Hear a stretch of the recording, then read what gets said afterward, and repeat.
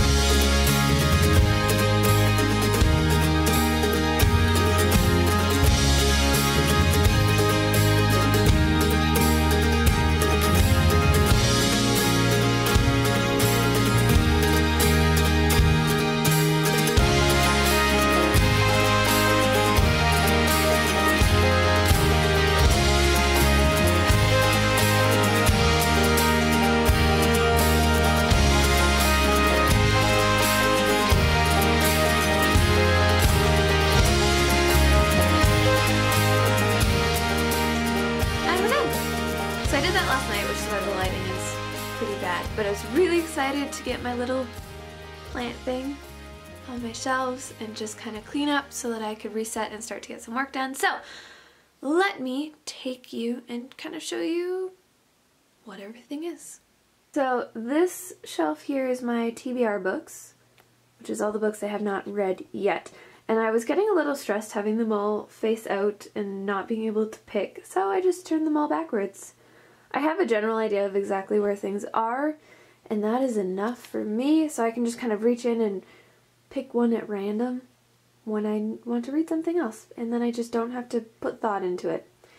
And then I have my little plant case and me. Hello. I got this because one of my cats, Jude, has a particular liking for eating my plants. so I'm trying to keep them a little safer.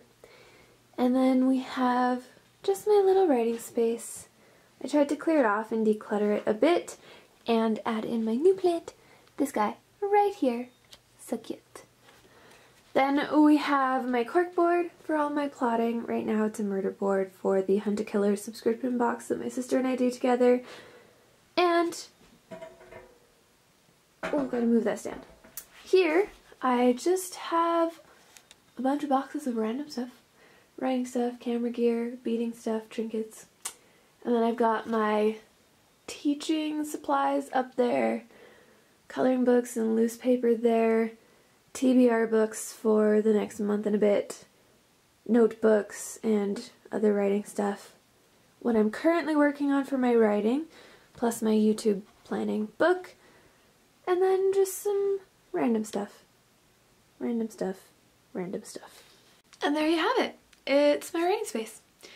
So, I would like to know, and you should tell me in the comments down below, what is your writing space? Do you use a couch, a bed, a dedicated desk, a dedicated room?